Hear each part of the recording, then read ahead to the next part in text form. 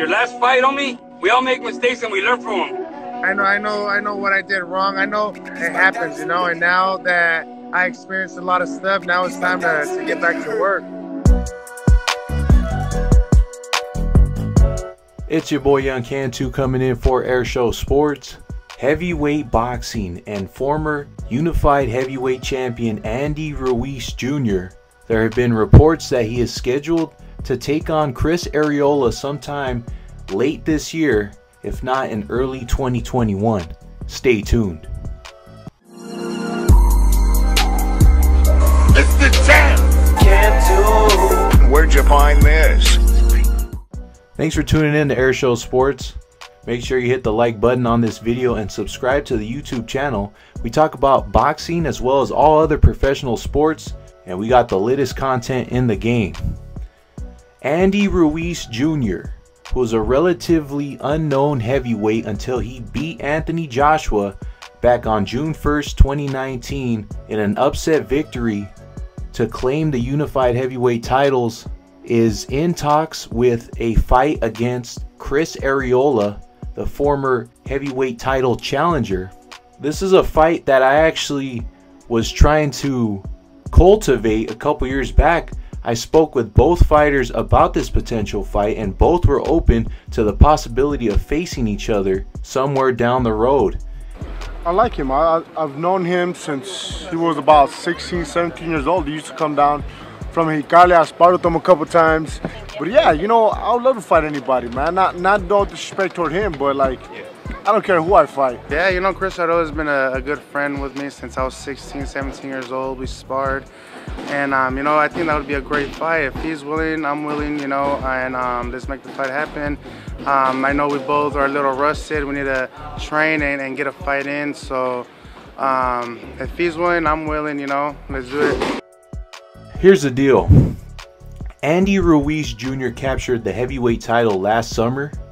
He shocked everybody. He was a 10-1 underdog going in against undefeated Anthony Joshua, who was making his U.S. debut. Nobody gave Ruiz a shot.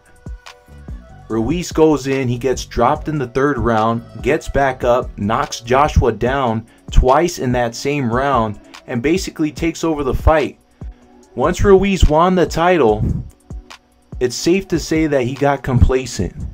He stopped working as hard in training camp, and he didn't come into the rematch 100% focused and 100% committed to keeping his belts and staying on top. The rematch against Anthony Joshua was very disappointing from my perspective, because I knew Andy Ruiz before he fought Joshua. I had met him when he barely started training at Legends Boxing in Norwalk under Manny Robles. I had talked to him and interviewed him about his career moving forward. This was about a year after he had fought Joseph Parker for the WBO title, and he was just starting back up, just starting to train again and get his mind and body right.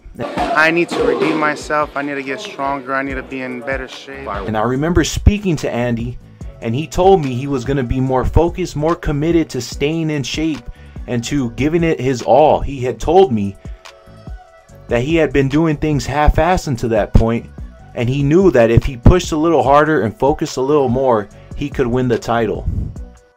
Yeah, sure did, man. After the loss with Parker, you know, I did it. I came this far doing it halfway, and now I gotta commit all the way.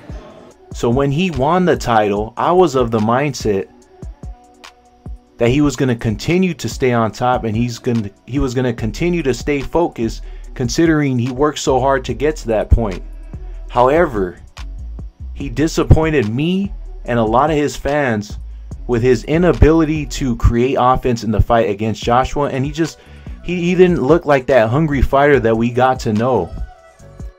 You know, and it was a little bit frustrating seeing Andy and his approach to the rematch against Joshua, because it's almost as if he made the same mistake twice.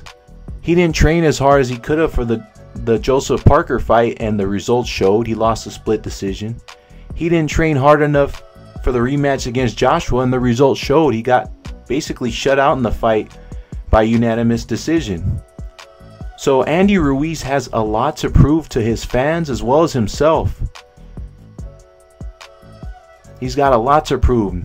Now there's a fight brewing, and there's talks of a fight between him and Chris Arreola, which is a good comeback fight for him. Arreola is basically out the door. He's not the fighter he once was. I believe it's been like at least 10 years since he challenged Vitaly Klitschko for the WBC title. So Arreola is no spring chicken. But these are two big Mexican heavyweights. I think it's an intriguing fight. I think they're going to get a good audience for the fight. A lot of people will be tuning into the fight because they want to see how Andy responds from a loss. They want to see if he's still a top contender in the game. So Chris Arreola went the distance with Adam Kaunacki, and you know, he's not an easy out for anybody. So it's a good fight to kind of see where Ruiz is at. But in my estimation, I want to see Andy really put on a show. He's got to show that he is still a top dog in the division, and the win against Joshua wasn't a fluke. He's got to put Chris Arreola away.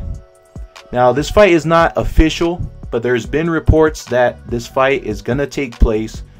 You know, I think it's a good comeback fight for Ruiz, but I'm expecting a lot from him in this return fight. And I really believe that he can come back and he could contend for a world title again, because he's done it before, and all it takes is him to discipline himself. Thanks for tuning in to Airshow Sports. Make sure you hit that like button. Remember, this is Young Cantu. I'm an insider in the sport of boxing. I've been with the Boxing Voice, and I currently work with Fight Hype. So I have inside perspective, inside scoop on the sport. This isn't some average Joe just spilling his opinion out to the world. You know, I have a credible opinion, and I like to share my thoughts and fill you in on what's going on.